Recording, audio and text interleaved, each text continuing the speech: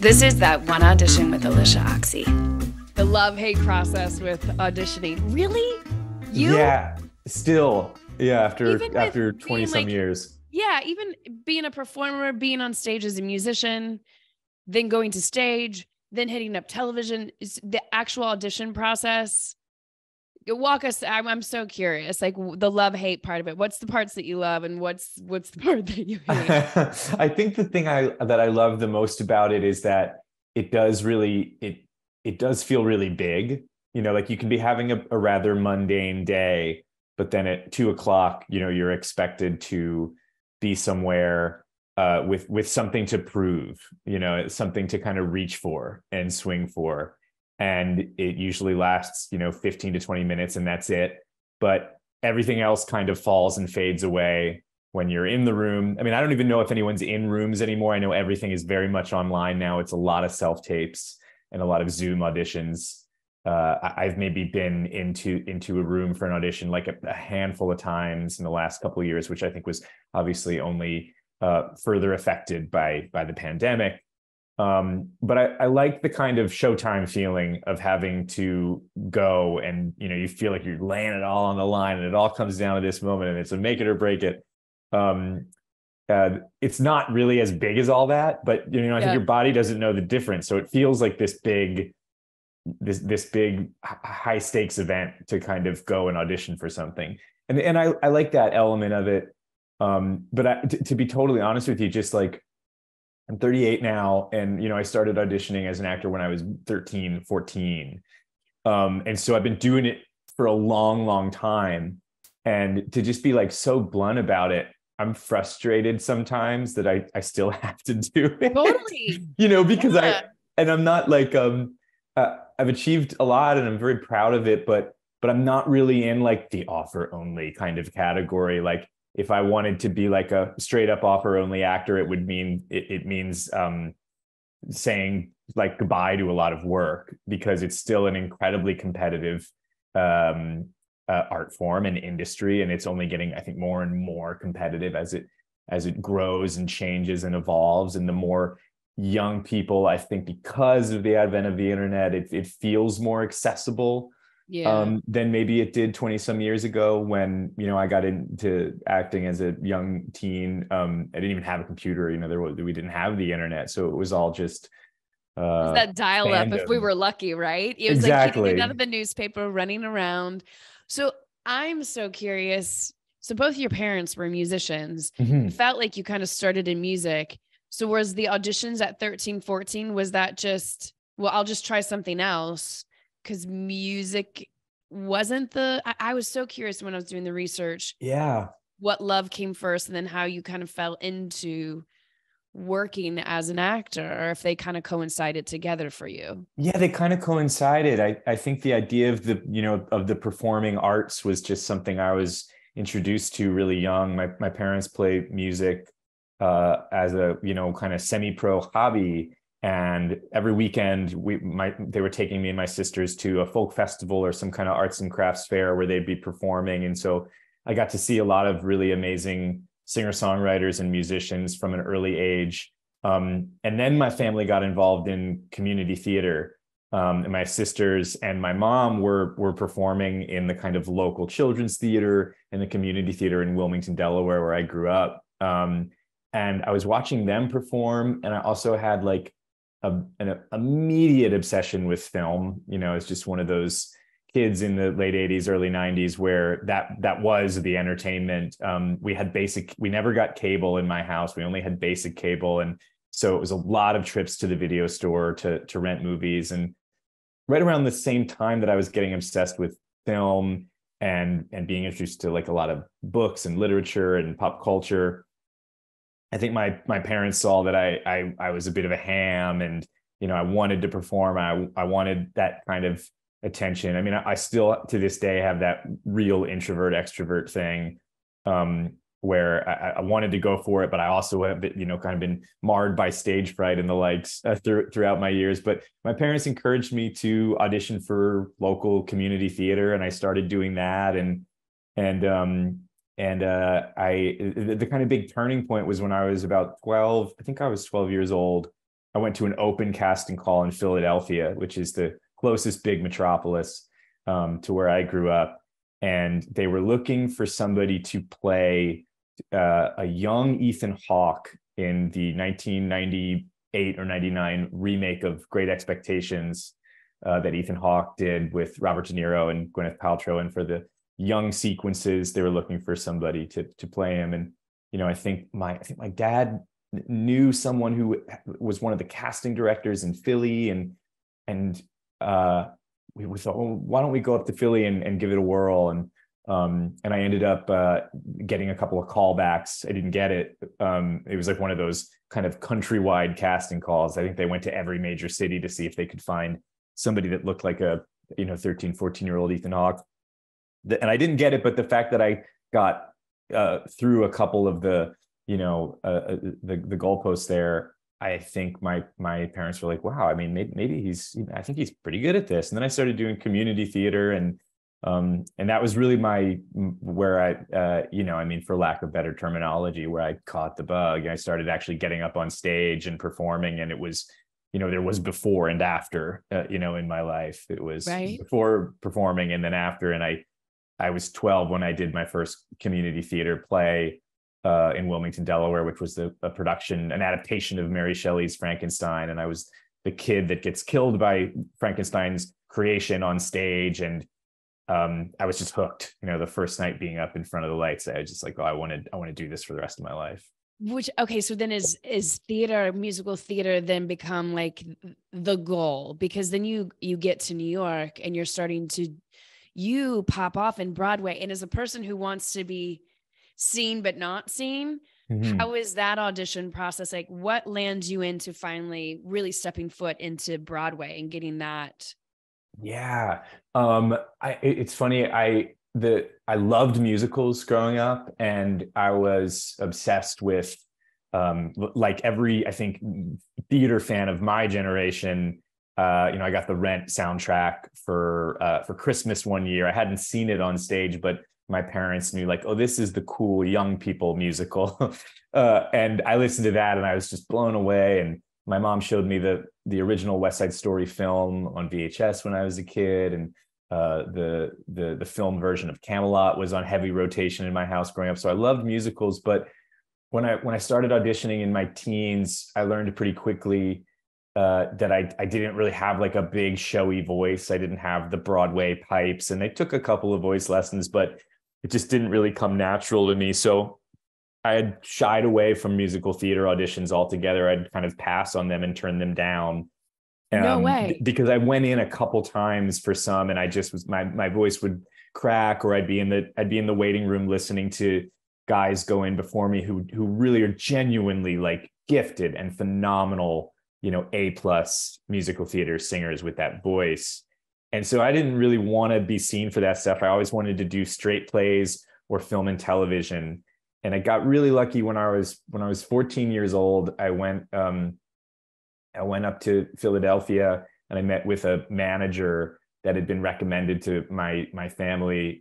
She had an office in Philly and an office in New York. And she remained my manager for 20 years, from 13 to my early 30s. And she started sending me to New York on auditions. And I did this one audition for a play that I ended up getting. And it was my stage debut in New York City when I was 15, off Broadway at the Manhattan Theater Club. And that audition was, if I really think of like one that really changed my life, and here we are on that one audition podcast. Yeah. It probably was for this play, because I got cast in this play called Current Events by David Marshall Grant. And I was, suddenly found myself living in New York City with my mom in an apartment on the Upper West Side, and going and doing this play every night. And for a teenager at the time, there really weren't any meaty stage roles, but I got lucky and I found this one. And a playwright named David Lindsay Bear became familiar with my work at that time. And from 16 to 21, he cast me in three of his plays. And that really kind of was a totally life-changing experience, was that I became sort of a young muse, if you will, to this really gifted playwright who kept bringing me back.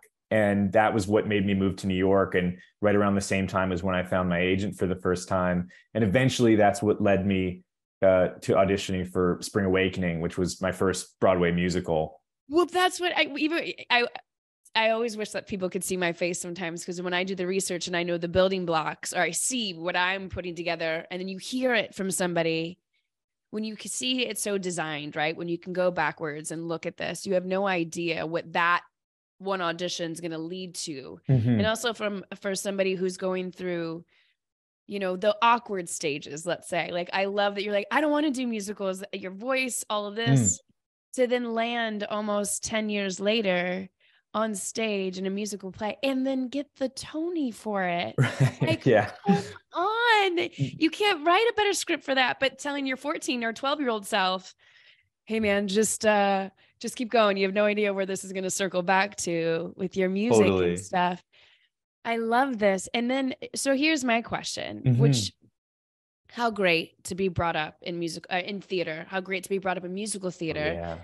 The audition process, you know, for theater, so much different than television and film. You get awarded this role. You get this time to rehearse and discover the character. You're all figuring it out together. It's a long process, you know, to get to opening night. Whereas now let's switch over to television and film. You get an audition. You have 24 hours to present your best foot forward. There's no collaboration, or at least it doesn't feel that way. And West Wing is kind of one of your first television projects. Yeah. So do you feel like plays almost helped you with the dialogue for Sorkin, or did you even kind of know at that, you know, that was like what, 2001, 2002 when you shot it? Yeah. I definitely think, you know, that doing theater, I do think it really did prepare me for Sorkin. And I think there's a reason why Aaron, he really does tend to favor a lot of theater actors, you know, like kind of historically. I mean, he's started as a playwright before he transitioned into screenwriting and television. And I think he always comes back to it. And it is a muscle. I mean, I think some actors that favor film and TV, you're not ever, you know, it's not usually asked of you to memorize the whole script, you know, which obviously, of course, when you're doing theater, that's the name of the game. That's what you have to do. And so I think just the fact that I'd been doing that for a couple of years put me in the right kind of headspace and had stretched that muscle enough that when it came to Sorkin's writing, which is extremely verbose and very, you know, very much like a play, I felt ready for it at that time. But when I got cast in that episode of The West Wing, I was still living at home in Delaware. I had never seen the show. I think I was about 18. And it was one of those auditions where, you know, for most of my teenage years, up until I moved to New York City about half a year later, when I was almost 19 years old, for every audition I had, I would drive from Wilmington, Delaware to Trenton, New Jersey. I would get on the New Jersey Transit train in Trenton, New Jersey, ride that train into Manhattan. I would do sometimes one audition. I'd be in the city for maybe 45 minutes to an hour, 2 hours tops, go back to Penn Station, get back on the train, back to Trenton, get back in the car, and drive back home to Wilmington, Delaware. So my days would be entirely consumed just to get to one audition. And I mean, bless my parents that they supported that. And I mean, they were right there with me in the car because I was doing a lot of these auditions before I even had a license. So it's funny when I think of it now that I'm able to log on to a Zoom or send in a self-tape over the internet, because back then in the late 90s, when I first started auditioning, it was an all-day process just to get to the audition. And that West Wing was one of those where I came into the city very briefly. I went into a room with the casting director. I read the scene once or twice, went home, forgot about it. And a couple of weeks later, got a call from my manager saying, hey, you got that part on the West Wing. They need you to go to Pittsburgh for a couple of weeks at the end of the summer. And I knew it was a big deal and it was a big show, but I didn't realize how big. And, you know, now several decades later, you know, every couple of years they do like, like the great Sorkin episodes countdown. And the episode that I was on, I think it's called 24 Hours in America or 20 Hours in America. Yep. It always ends up being in like the top 10. And then like a young Amy Adams is on that episode as well, which I also, it's like both amazing. Of your guys' hairstyles were great. I was like, maybe they got it just for the hair, you never know. It's so character. I don't know what I was going for with that haircut. I think I wanted to look like Jim Morrison or something in my late very teens. much. I mean, we were talking about Adam earlier. It's so Dazed and Confused. It's perfect. It's very much so. You could be so cast there. Absolutely. So I just to complete that circle, Newsroom. I have to ask. Yeah. Was there any correlation of Aaron being like, "Oh, he's worked for me before. Let's throw this." I need to hear the whole audition for the Newsroom because totally. He did not know that I was the same person that 10 years prior had been on that episode. When we filmed that episode of The West Wing, he had to stay back in LA because he was still writing the rest of the season, and we were all on location in Pittsburgh. So I never met him in person when I was on that episode of West Wing. He was always a voice on the mobile phone as the actors and Tommy Schlamme, the director, were gathering around with him on speaker to have him kind of give notes or help direct the scene. So he was always a disembodied voice on the phone to me. And, cut to about a decade later, I had done Spring Awakening on Broadway. I had done Green Day's American Idiot on Broadway, which was a second collaboration with Michael Mayer, who directed Spring Awakening. And I was appearing on Broadway in a Jez Butterworth play called Jerusalem, starring Mark Rylance.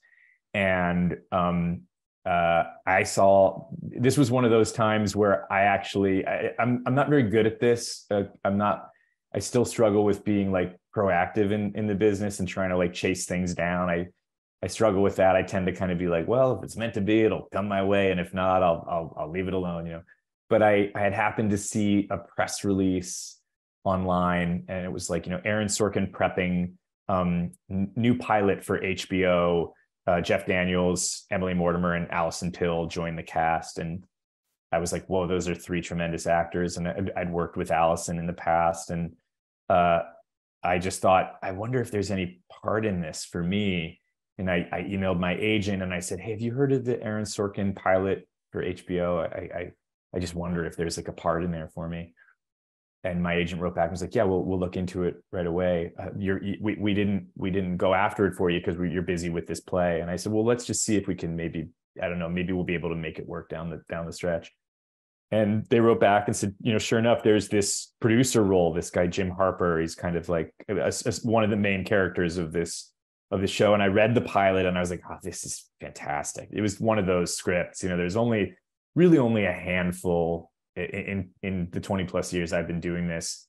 I maybe can remember 10 out of all of maybe the hundreds and some. There's really, as there's just some that you read where it stops you in your tracks, and you're like, oh, this is the real deal. This is like a real writer. And of course, reading a pilot that Aaron Sorkin had written fresh off of his Oscar for The Social Network. Right. It was just so clear it was going to be exciting. And it was his first time working on cable, and Greg Mottola was going to direct it. So I went in and it was so monologue from the monologue is already in the pilot. I'm sure. It was there. About it is so tight and delicious. You get these voices already in your head. Yeah, it was so epic. And I would also think everybody's gunning for this part. So that's why I thought you would maybe have a shoe in, because at least you had West Wing in your back pocket, or at least there was some experience. I know. And I think I was maybe banking on that too. I was like, yeah, maybe Aaron will remember me from 10 years ago. On the short list of possibly it's okay. And I don't take it personally, but he did not know that it was the same person. I cut my hair and looked a lot different. 18 to 27. I guess I had changed a little bit. But he was familiar with my work as a stage actor, which is mostly what I did in my 20s. I did film and TV, but the Newsroom was the game changer. I really wasn't, I didn't have any kind of real strong foothold in the film and TV world until that.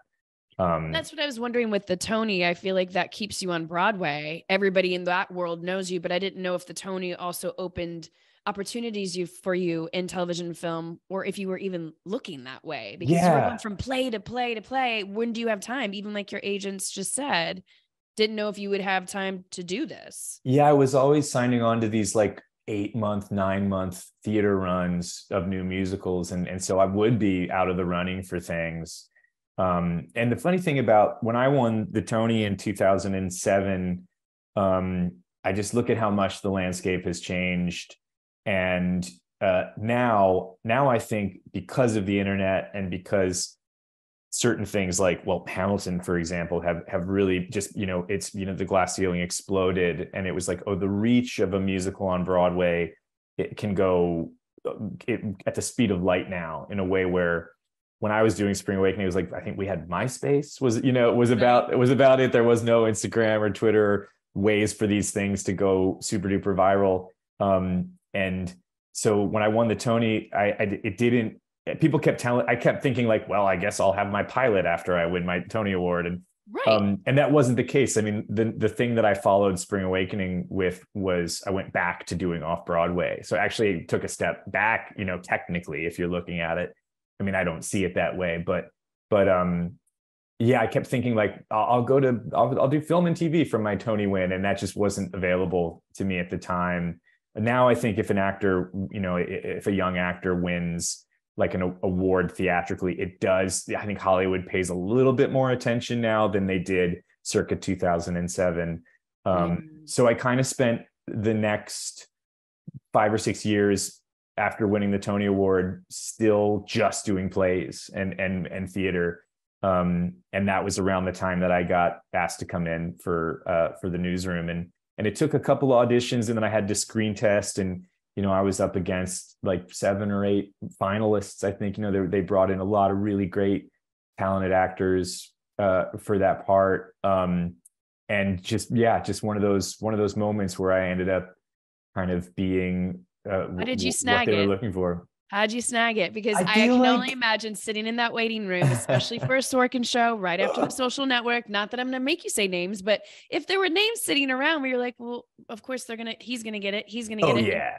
Does that help you go like, well, fuck it, I'm just going to pay attention to the work?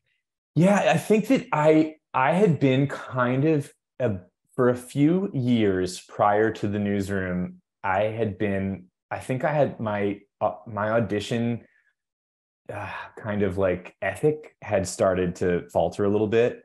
There was even a period, it was like 2000, and I want to say it was like 2009, where a casting director, and I won't say who, because I don't want anyone to think that I'm bad mouthing them, but casting director that had put me in several things through the years, and still to this day is very, very kind to me and always calls me in for things.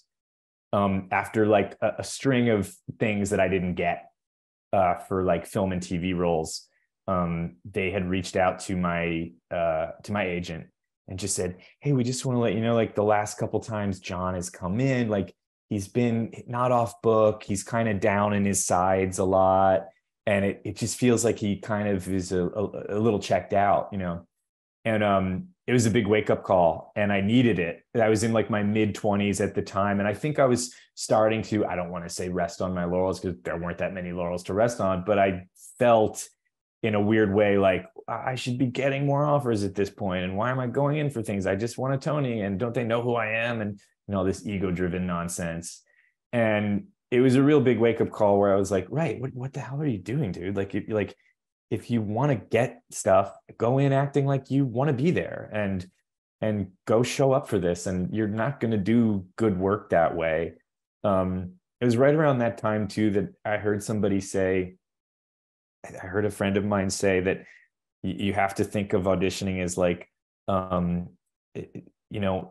what if this is the one chance that you get to work on this material, and so enjoy it, because this might be as far as you go. So make the most of it, do the work, pretend like it is your opening night, and then go in and actually take a swing and make some choices. And right around that time, I do think I had started, I was kind of lazy prior to right around that time. And And of course, because it was Sorkin and because it was such a mouthful, and because I knew that everybody in their right mind, that, and the normal actors that I would see in a waiting room, I knew everybody would be vying for this part. I definitely worked, above and beyond obsessively that week on it, and, wanted to make sure that I really had it dialed in.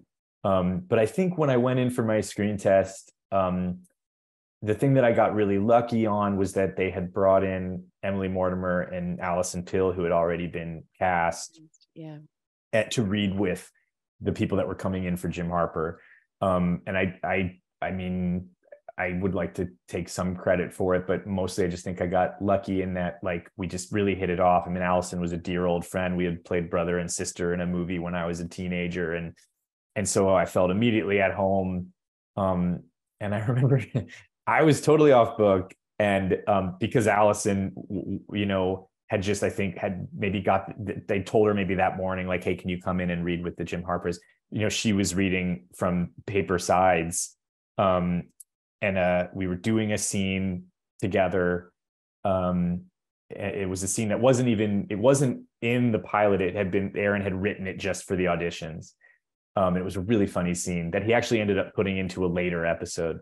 But I went up, like, I lost my place in the scene, and I went up on my lines. And I remember, like, seeing White, kind of deer in the headlights moment of, like, okay, Greg Mottola's sitting there, Aaron Sorkin's sitting there, the HBO people are watching, and I'm blowing it. Oh my God, I don't know what my next line is. And I remember it all happened very slow motion, where I was like, you could ask for lines, you could ask to see some pages, you could start improvising, which I don't think is going to go very well. And then I just remembered, oh, Allison has her sides. And I had been standing up and pacing or something. I was doing something for, in the scene. And I just went over and I sat down next to Allison really quickly. And I leaned back and I just very blatantly looked over at her sides, saw my next line, got the next line, and then was right back into the scene and kind of kept going. And we made it. And it was, I definitely broke a sweat in that moment. But I remember getting to the end of that scene and thinking, okay, that might have been the moment you kind of clinched it. I just felt like I was under a lot of pressure in that moment, and I didn't fall apart, which was my instinct. But yeah, a lot of it is, luck and timing and who you're working with and your moment in all the roads in the coming business together. I think I think with the auditions too, we lean in when the actor drops their line, right? Mm-hmm. There's that moment, and you being able to, even your character, right? He is so high stress. He has so much on his plate to sit down and command the room and take it and pick it back up. I'm sure that probably did get you the part, as well as all those synchronicities coming together of having just that relationship with Allison. That's why I think this isn't a job. This is a career. So you never know where one thing can get placed in the other. I have to ask everybody this, but particularly because you had that transitional moment of the feedback of, like, does he really care? Is he really invested in this? When you're literally doing plays for 8 or 9 months out of the year, it's like, well, no, maybe I'm just tired. I have all this other things in my head that I have to do. But having that moment of them wanting you to possibly step it up in the audition room, at that moment, how did you approach the audition for the Newsroom, or any of them for that matter, that changed? Because you've got this great background in theater. Other than reading the script, like, what are some tangible things that help you get in? So we could use Newsroom if you wanted to, because Sorkin is, sometimes it's like Shakespeare. I mean, you really do have to hit all of it. So I didn't know how you approached that audition.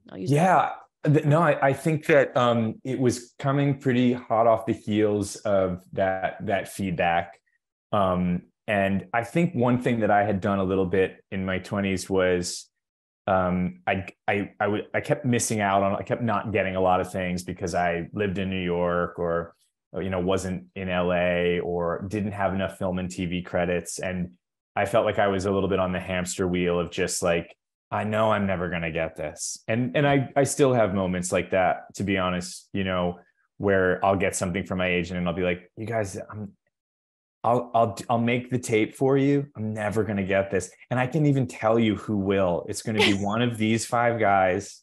So this is pointless. And Yep. I will, it is a grind to have to kind of like face that down and be like, but whatever, I will still go work on this and try to bring my A game. It can be kind of, it can be kind of sad and painful. I'm sorry if I'm getting distracted. There is a squirrel. There literally is a squirrel, like squirrel. He's like trying. He keeps jumping into my window in front of me, and now he's climbing on the window screen. I don't know if he wants to get in here, and maybe he has some audition. He has some tales to tell. He wants to critique my auditioning style as well. Perhaps he's rabid. I don't know. But if I look distracted at all, I'll try to stick with it here because I feel like we were getting into something good.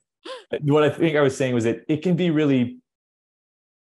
I think that what I was doing, I look back on it now with a little bit of grace for myself because I think the kind of like, I wasn't trying to self-sabotage by kind of going in and not working on things. I think that I just was like, I didn't want to care too much about it because I didn't want to be hurt by not getting things because it had been such a string of rejections that I think somewhere in there was this self-defense mechanism was like, well, if you don't care too much about it, then it won't matter when you don't get the part. But that can look like, an actor who just doesn't care. Yeah. And I think that's what it was starting to look like to this casting director that had been seeing me audition for, almost a decade and then gave that note to my agent. And so I started realizing like, yeah, man, okay, it's going to hurt if you don't get it. But you still have to go in and try because you're not going to do anybody any favors, least of all yourself, if you go in not caring, because you know what, there's a lot of people that do really care and will go in and work really, really hard. And it was a real, it was a real learning lesson, a real moment of like, who do I think I am? Like, I need to really check myself here. And all you have is that one moment and the material, and you never know how close you're going to get on it. You don't know if you're right for it or not, but you still, you got to really just try to just go in there and care about it and bring it. And so that was, I think, what I started doing around that year, kind of circa 2010, 2011. I would get these auditions and I would treat it not like I had the job already, but I would really spend like if I got the material, I'd immediately start memorizing and prepping it and being like, well, we'll treat this thing with some reverence and some respect. And when you get something as good as an audition for Sorkin material as an actor, you want to take it seriously, because it isn't just like a procedural or a couple of lines, in one scene of a film or something. So it gives you the opportunity to really sink your teeth into it. Completely. And I also think get ruffled. So I didn't know, with your amazing theater background, with having so much time to work within characters, if you have a shorthand now when you get an audition like that. Some people even do memorization skills, because when you're moving at a pace like Sorkin, you can't drop anything. So are you focusing more on relationship to build your momentum with the character, or were you looking more at even viewpoints? Like how did you let yourself kind of really sink into this material to be able to turn around and deliver, even if it's 4 or 5 days later? Hopefully they gave you some time with Sorkin. Yeah, thankfully I had, I think, like a 4 or 5 day prep, maybe, I think, for that one. And I think what you learn doing theater, and one of the things that I love so much about theater, is that the idea is to know it so well and know it inside and out that you can free up all the space in your brain to focus more on being present, being in the moment, reacting to your scene partner, listening to them, trying to make it all feel like the first time, which, to me, really, can only really happen if you really know the material inside and out. And luckily I'd been used to that. I think years of doing stage work, it I do have a kind of I mean, it's probably on its way out the door and will only hemorrhage even more in the next several decades as I age. But I've always been lucky that I'm pretty quick with memorizing, I think, because of years and years of doing plays and doing theater. Muscle, yeah. But around the time, I remember when you get something that you need to learn fast, like, plays, you have weeks to learn it. An audition, you might have 4 or 5 days to learn 7 or 8 pages of, Aaron Sorkin dialogue. Around that time, I started for auditions. I started recording. This isn't like, some groundbreaking thing. I know a lot of people who do this, but I started recording the whole scene. Like I would just read through the whole scene and put it on a voice memo. I think because I play music and write music and sing music, like listening is a really good shortcut for memorization. Whereas some people, I think, more need to like look at the text. I learned around that time that if I listened to the scene over and over again while I'm doing dishes, walking down the street, going to get a coffee on the subway, if it's always kind of just in the back of my head for a couple of days, then when I go back to the script or the text, it'll be so much easier to memorize, especially because, you're often having to do this stuff alone, which is one of the hardest parts. It's hard to find somebody to run lines with sometime that, everyone has their own life. It's hard to find somebody to make your tape with you. And when you're doing a play, you're lucky that you get to sit around a table with your castmates for weeks and weeks to learn it. But when you have to learn something on your own, it can be daunting and scary and frustrating. And I found that the recording, technique, which I still have been using to this day, is a really nice way to just kind of drill it into your brain. So then you really have it in there and then you don't think about it as much. Which is an unbelievable process, especially if you have the ear, right? Right. So here's my question. I have this coach that I work with. I love her dearly. And I think a lot of newer actors might get stuck in this trap. And I think this is a great question for you. Somebody that's in theater has to put up 8 shows a week. Even if we go to the Newsroom audition, you're going back several times, right? Having to do this audition again, same material. How do you seek not to repeat and keep it fresh? What do you have any strategy for that? For me, I love just choosing different jumping off points or different prior moments. So I'm not making sure I hit the transition just like this, like having there's discovery and some freedom with that. Like you have to be you're so skilled in that. You've done it for a decade. So do you have something that helps you even on set when you're like, okay, you're on your 10th take? How do you rediscover? How do you make it fresh again? I think for me, one thing I feel like and it's the funny thing is that it's ever evolving and ever changing for everyone. And, because I started so young, I didn't seek out any formal training. I didn't go to school for it. All the directors I worked with as a teenager kind of actually steered me away from it. They told me they said, keep working, don't go to school for this. And I don't have any regrets about the path that I took, but every now and then I do wonder, like, I wonder if I had more technique, what would that feel like now? But it's funny because I just did, I used to do, there was like a 7 or 8 year stretch there where it was mostly just theater. I did like, kind of 3 productions back to back. I remember I did my Broadway debut was in David Lindsay Bear's play Rabbit Hole, and that closed on a Sunday. And then on Monday, I started rehearsals for the off-Broadway run of Spring Awakening, which took me into the fall. And then we moved to Broadway and I did that for a year. So I really was and I was young enough not to get too exhausted from it. Now I think I'd be in a hospital if I tried to do 3 plays back to back. That's impressive. But, in my early 20s, there was no place else I'd rather be. But, as I started doing more film and television and then aging. And so, and the industry is changing around me as well. I did like 5 years in between plays. Like I hadn't been on stage for about 5 years. And then there was like a 6-year drought where I wasn't on stage. And just last year, I did my first musical in a decade and my first, piece of theater in 6 years. And It's this show called Swept Away. It's my third collaboration with Michael Mayer, who did Spring Awakening and American Idiot. John Logan, the legendary playwright and screenwriter, Oscar-winning screenwriter of Gladiator for one, and has written 3 scripts for Martin Scorsese. He's a legend and a genius. He wrote the book to it, and so it's much like Sorkin. It's just like, it's such a meal. It's such a gift for an actor, because the language is so exciting and robust, but there's a ton of it. And I'm narrating the show, and so I'm a narrator.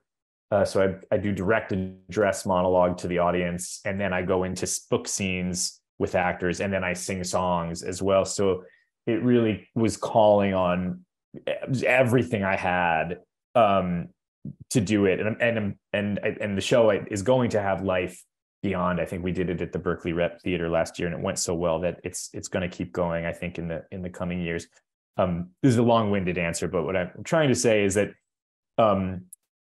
there was so much dialogue in it, and we were doing the 8-show schedule, and the 8-show schedule of theater can be punishing, because your weekend is, you do a Friday night show, and then you do a 2:00 matinee on Saturday, and an 8:00 show on Saturday, and then a 2:00 matinee on Sunday, and an 8:00 show on Sunday. And so you really, for about a 2.5 day stretch, your life is the piece. There's barely time or room for anything else but the piece that you have to perform. And doing long runs of plays, that's when I find the danger kicks in for the repetition, for checking out, for it becoming like your grocery list, where you're just kind of doing it on autopilot, which is the danger zone, because you want to be comfortable, but you don't want to be that comfortable that you're checking out, And so the thing that I feel like I do sometimes to make sure that I'm staying present is, you might have a show on a Friday that's like goes great, and you just feel like, oh my God, I was really in it. I loved those transitions. I loved that scene. That one line got like a big laugh, and that's never happened.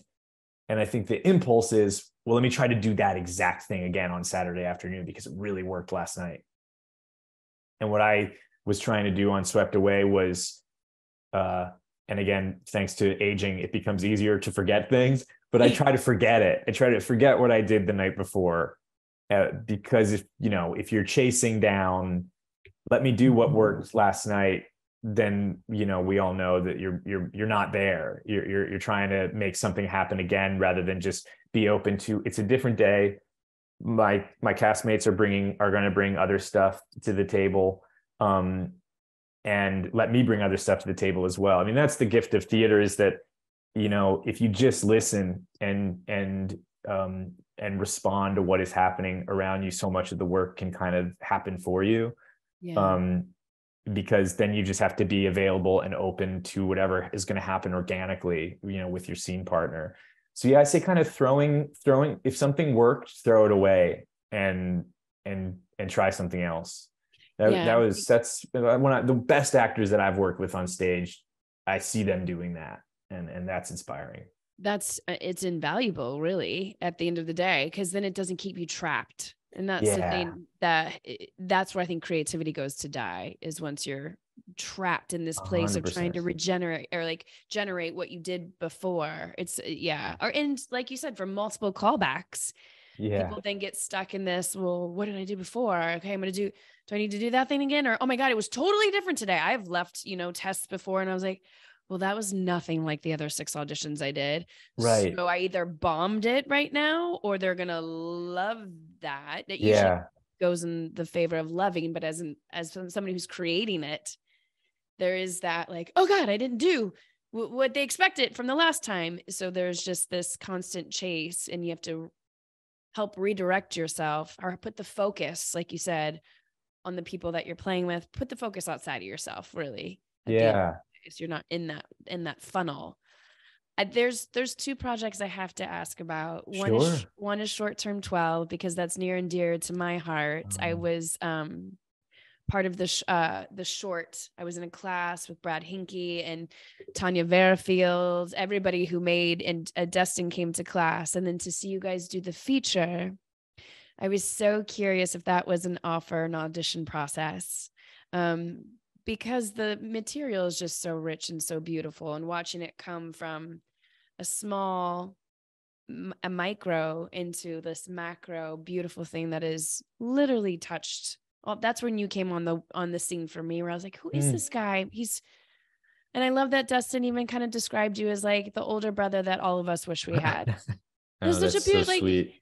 Dustin is amazing. So I didn't know if you had that same response. Did you see the short before doing the feature? Yeah, that was one, I said a few minutes ago that like, there's really only like 10 scripts that I really am like, I can tell you where I was when I read it. And Short Term 12 is one of those few. It was just one of the greatest scripts to this day that I've ever read. It just knocked me cold. I remember I had just finished season 1 of the Newsroom. It had just started airing, and I was back home in New York, and I woke up one day and I was still in bed, and I checked my email, and my agent had sent me all the materials for Short Term 12.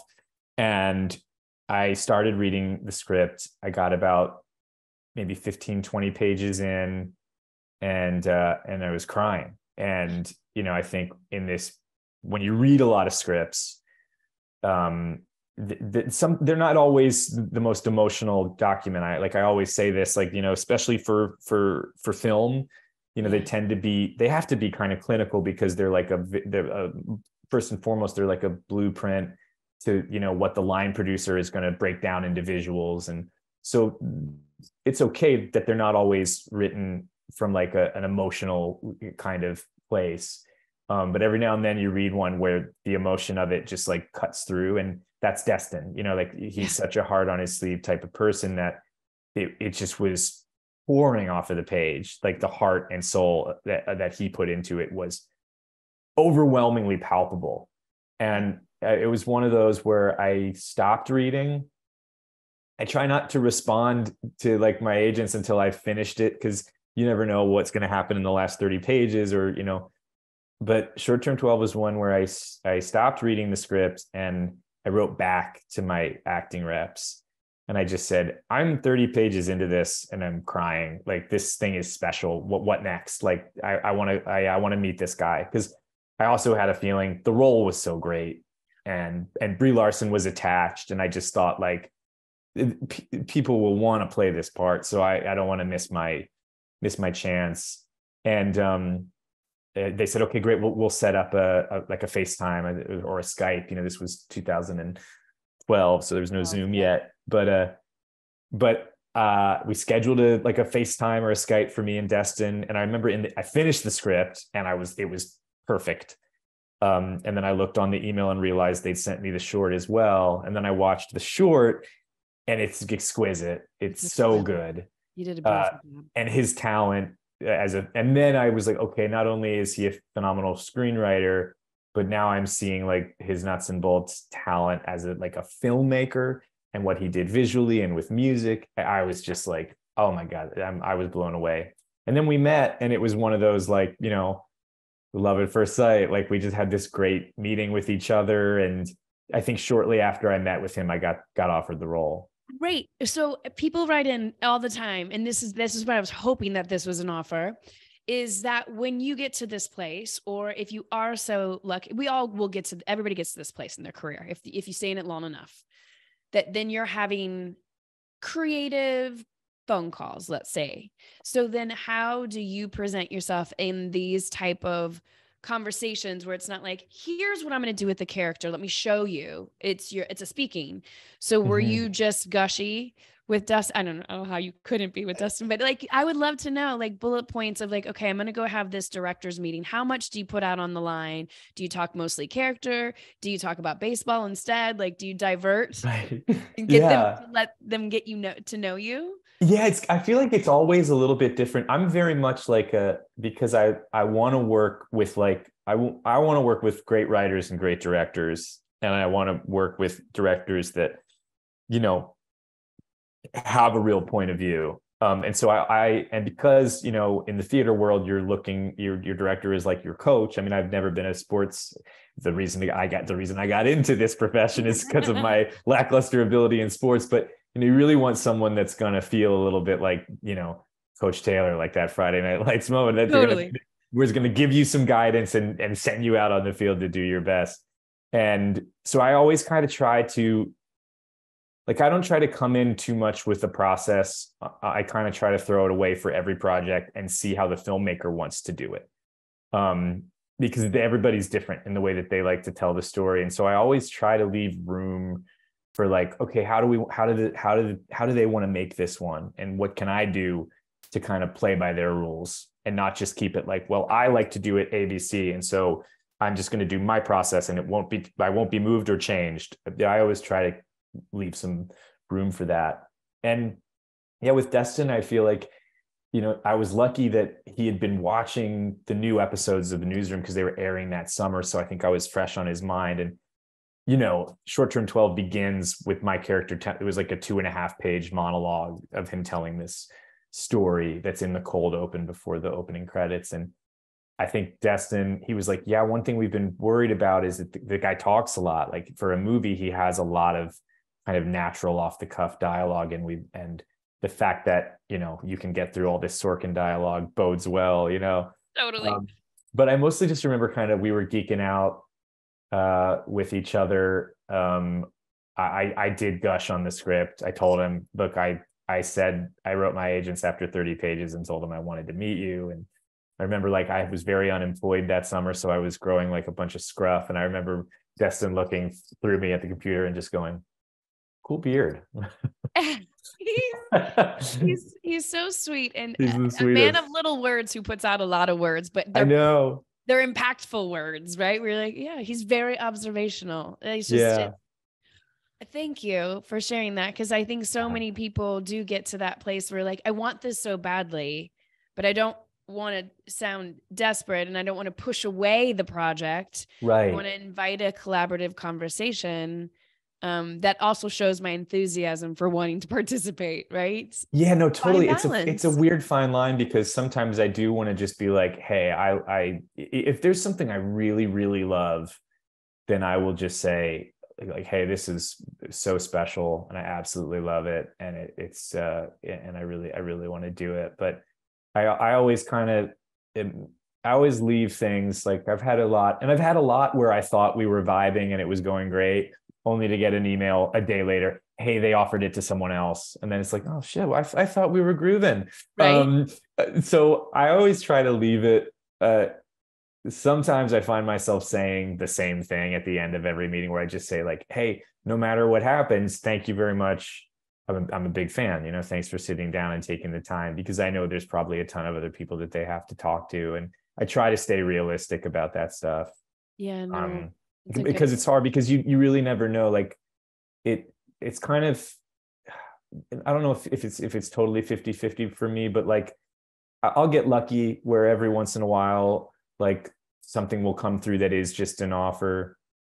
But I still have to scramble and make tapes and have, sometimes I feel like it'll be just a meeting, and then, oh, the meeting went really well, but now they want you to read, or and it keeps you on your, as frustrating as it can be sometimes, it keeps you on your toes and keeps that muscle. And sometimes it'll just be like a filmmaker that I really want to meet, and I'll try to just think, like, well, no matter if I get the part or not, just be grateful that you get a chance to meet someone that you look up to and have that conversation. Absolutely. At the end of the day. Okay. Modern Love.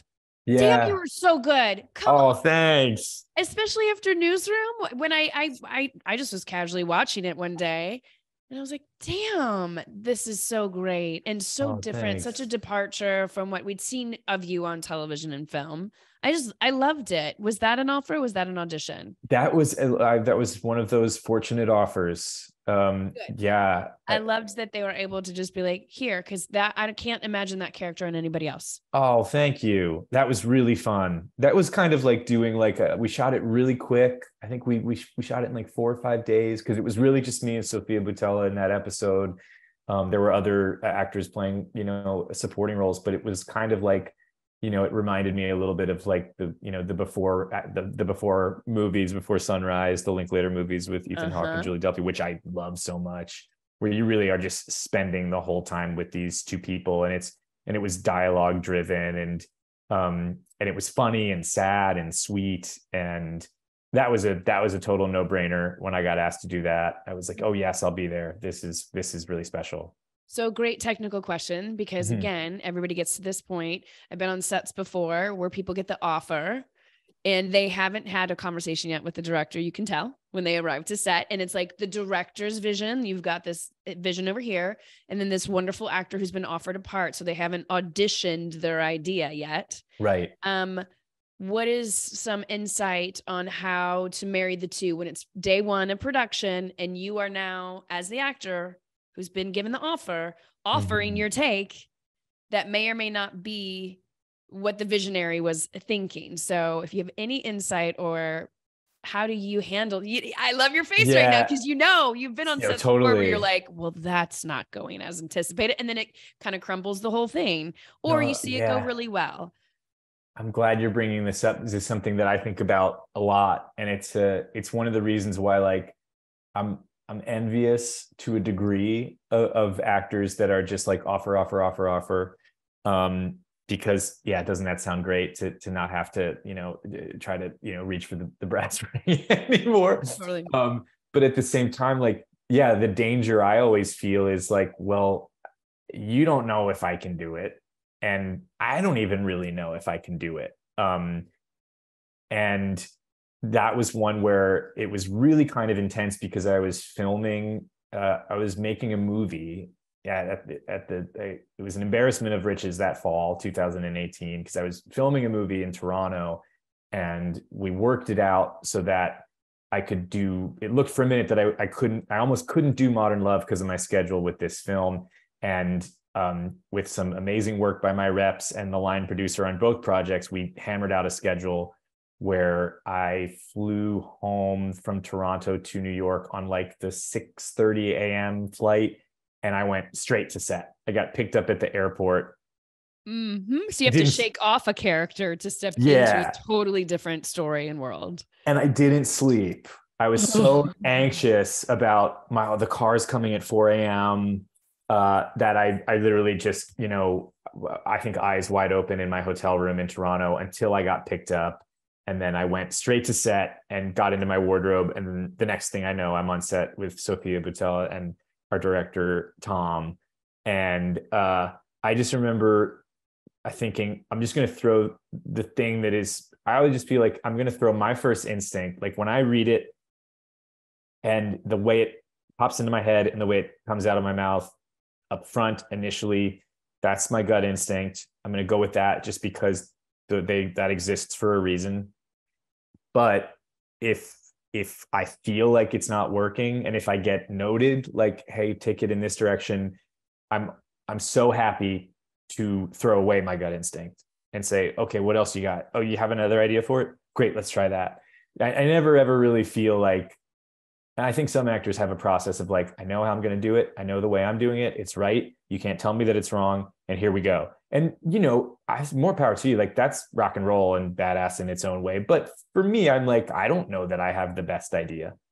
And I never want to feel like, oh, I have the best idea. I think you miss out on the magic and the gift and the joy of collaboration by saying, hey, tell me what you think. I might have it wrong, Well, I think that sometimes even helps with, like we were talking about before, if seeking to repeat, it's actors that are really stuck in their ways that kind of seek to repeat. If you can hear some insight from anybody else while in the same story, that discovery process is going to be pretty organic if you can take that note and collaborate.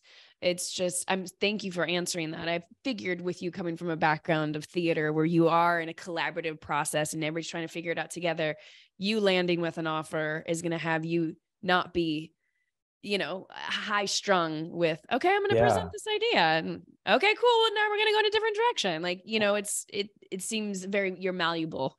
You certainly try. I mean, I'll tell you one thing. I in the last couple of years, I had a thing happen where there was a production being done at a show in New York, a theater piece, and I got I got asked to Zoom with the writer and the director, and I sat down on the Zoom, and it was going really well.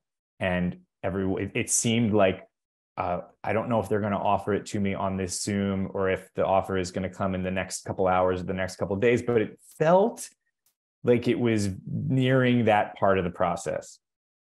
But I had a thing once where I got offered to do a play, and I did it having not auditioned for it. And I kind of regretted it. I looked back on it and I thought, I kind of wish I'd gone in and auditioned, because the director and I didn't really get off on the right foot. And I never really felt like he trusted my take on the character. And I just thought, well, they shouldn't have offered it to me. They should have made me audition, and then maybe I wouldn't have gotten it, and we could spare ourselves this hardship, And so when I was doing this meeting that almost turned into a Zoom, now I don't know if this was the best idea, but I just said, hey, I don't know what you guys are thinking, but if you'd be open to it, I think I should come in and read.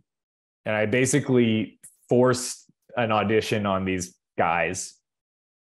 And they said, would you really do that? I said, yeah, I think I'd prefer it, because I don't know what you're looking for, and I don't know how I'm going to do it just yet. So why don't we just get in the room, and I'll take a swing at it, and we'll see how it goes. And both of them, the writer and they were like, this is amazing. We love this, and it's so nice of you. And we thought maybe you'd be offended if we asked you to audition. And he said, no, not at all. I went in and auditioned, and I didn't get it. No way. Yes. And, to their credit, my reps were like, what were you thinking? Like, you were about to get the offer, and I was like, but I felt something was up, and I trusted my gut, and I went in, and it was like, right, I wasn't what they were looking, I wasn't right for it. Well, you saved the heartache then, and the project I just thought in the right hands. Oh, because probably. There's nothing, I've been in things where you get 2 weeks in and you realize they don't like what I'm doing. And we can't quite find a way to make it work together. And I just taught myself life's too short. And I was like, I want to avoid that moving forward. And so especially with theater, because it is, I think, a little more intense, a little harder, and then you have to live with it, and then you have to get up 8 times a week and do it. That just, I almost like would prefer to audition sometimes. Well, that's what's so great. Chikuti Awuji did an interview a few weeks back, and he really emphasized pending your interest. And sometimes your interest in what you want to do and what the visionary of the projects wants to do, those interests might not line up. So why get into this combative place where both energies are not in alignment versus, being in a flow where everybody's able to bring it? I actually really highly respect that process, because you're right. You're stuck with this for however long. And it's not even just yours. I shouldn't say stuck, but it's your responsibility for however long. And if it's television and if it's film, then it's out there for a lifetime. And you can't walk around with a little billboard that's like, well, I wasn't really interested. I was interested in doing it this way, but they did it this way. You have to really look at the bigger picture sometimes, I think, as an artist or as an actor. Oh, absolutely. You want the jobs. You just want to be working, that validation of working so badly that you grab at things. Or once you do get to a place of offers, really you're like, well, I don't know how long this is going to last. I'm taking everything, taking it all. I'm just going to take exactly. this. That inspiration, that interest falls a little short if we're not really actively looking for it. No, that's so right. And I'm just naturally, I have a lot of doubt, I have a lot of self-doubt as part of my process. I think I've come to embrace it. I used to think it was a fault. Now I think it's just human. And so I need a little bit of a cheerleader. Like I like the kind of tough love. Oh, I don't know if this director likes me or not. It's like, no, if you like me and you want me to do the gig, show me that and believe that I can get it done. And if you don't, then there's someone else that you're going to want, in the trenches with you, because it can be messy, weird, confusing work, this thing that we do. And I just kind of only want to go where people are really psyched to have me. because the opposite is such a bad feeling. It's such a bad feeling. I mean, like you said, this is a human condition of self-doubt and stuff, but our characters are such an extension of ourselves. Like your characters having that dial tone sometimes turned up of the self-doubt is what makes every single character you play. It's hard to not lean in and cheerlead for them because we see ourselves in it. So just wanted to say that. Do you want to do some rapid fire before we end? Yeah, hell yeah. Questions. Okay, rapid fire. So you just have to answer right away. Okay, great. Favorite first job? Favorite first job. I just go back to the play that I did, the first David Lindsay-Abaire play I did, Kimberly Akimbo, which is now a musical that's doing really well on Broadway right now. But it started as a play that I worked on for about 2 years in my late teens, and it was the play that I moved to New York for, and it was a totally life-changing experience. And it's a beautiful piece of writing, and I love it. And it's so great to see it all the way through like that, like to see it still have legs, right? It's still going and running. It's like, oh my God, it's like a totally successful Broadway musical right now. If you told me when I was 18 that in 20 years it would be on Broadway as a musical, I wouldn't have believed it. But life is so strange that way. Life is so okay. Favorite audition prep song, especially you as a musician. Oh, favorite audition prep song. Oh, I feel like there was a period where I was when I was doing a play once. I was doing a play that at the Atlantic Theater Company in 2008 called Farragut North, got turned into a film called The Ides of March with Ryan Gosling, and I remember the playwright Bo Willimon, who's still a really dear friend, made me a playlist of for the character. He was like, "This is for the character. These are like your swagger songs." They were trying to get me to have more swagger in this role. And I remember I don't know where to find it because it was like an underground thing, but it was the Danger Mouse. It was like the remix of Jay-Z's 99 Problems mixed with Helter Skelter by the Beatles. And it was like this hybrid, really crazy, gnarly mashup of those two songs. And that was kind of like my hype song for a couple of years after that. I can't even think of the blend of that. That's amazing. It was rad. Okay. Do you have an audition superstitious tradition that you do? Oh, no, more of I